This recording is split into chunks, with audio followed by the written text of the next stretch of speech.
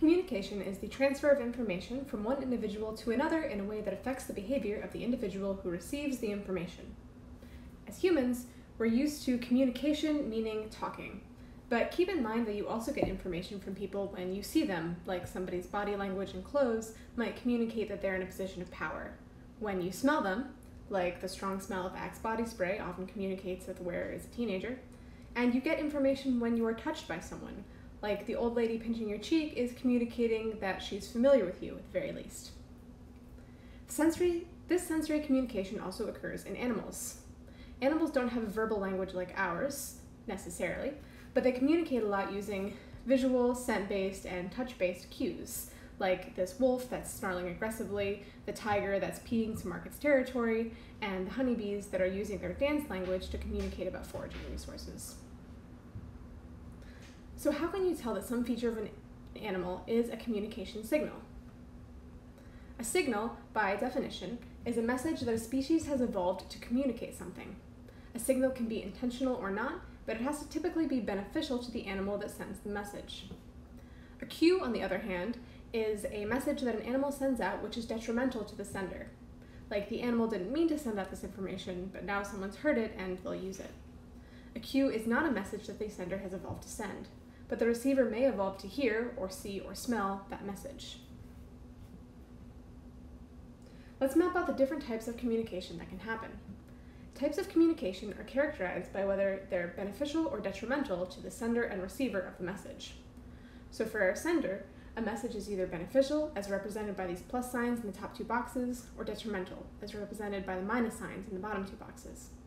And here are those same pluses and minuses, benefits and detriments, for the receiver. If the signal is beneficial to both sender and receiver, it's called an honest signal. One example of an honest signal is the distance between an antlered fly's eyes, which is an honest indicator of how likely that fly is to win a fight against another antlered fly. Keep in mind that beneficial doesn't necessarily mean nice. It's beneficial for the smaller fly to know that it's probably going to lose, so it can avoid the fight altogether. If a signal is beneficial to the sender but detrimental to the receiver, then it's a deceitful signal. An example of this is Batesian mimicry, which is when an animal which isn't poisonous or venomous, like this king snake, has evolved to look like a different species which is, like this coral snake. Batesian mimicry is beneficial to the mimic animal, the king snake, because it's less likely to be eaten or attacked, but it's detrimental to the animal that wants to eat the mimic because that animal is missing out on a meal for no reason. If a signal is detrimental to the sender, but beneficial to the receiver, we say that the receiver is eavesdropping on the sender's cue. An example of eavesdropping is if an owl hears a mouse scurrying around. The owl gets information it can use to snatch the mouse by eavesdropping on the mouse's sound cues. Finally, we can safely ignore messages that are detrimental to both sender and receiver because those shouldn't evolve under natural selection. Okay, so switching gears, where do these signals come from? Put simply, signals evolve from traits that already exist and from the ability to sense those traits. This concept is summarized by the term exaptation. An exaptation is an existing trait that changes function through evolution. One example is a wasp's stinger. Ancestors to wasps didn't have stingers, but they did have really similar organs which they used to lay eggs, called ovipositors. This black wasp isn't necessarily an ancestor to the yellow jacket, but it has a long ovipositor coming out of its back that looks like the wasp's ancestors might have. That egg layer evolved into a stinger. An old-fashioned term you might hear for this concept is pre-adaptation.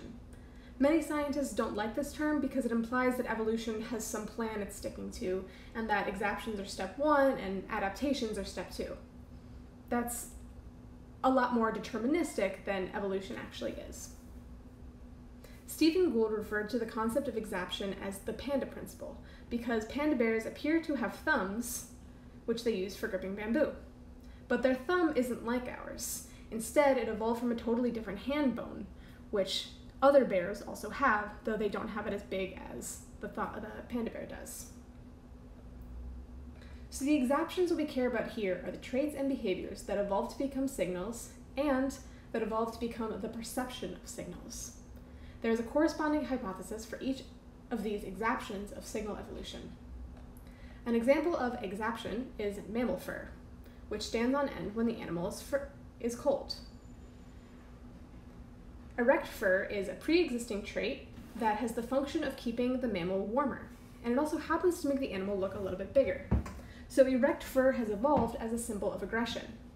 Traits evolve into signals through a process called ritualization, which is selection for animals sending out some message in a way that benefits the sender due to the receiver's response. If a hissing cat makes you back off, you're reinforcing that signal for the cat.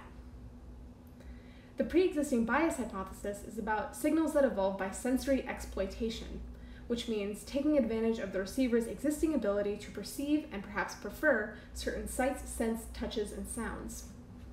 An example of this is seen in Trinidadian guppies. The guppies eat fruit that falls into the water they live in, and they particularly prefer brightly colored, nutrient-rich fruits. So guppies are definitely able to see bright orange since that's on the food that they eat. They have an existing sensory bias to bright orange spots. So the most attractive males are those with the biggest, brightest orange spots. Females prefer males that have those spots. Many examples of the sensory bias hypothesis involve potential mates who evolve to look a little bit like food. In conclusion, communication evolves under natural selection when it's beneficial for the message sender to communicate in some way that helps it survive and reproduce.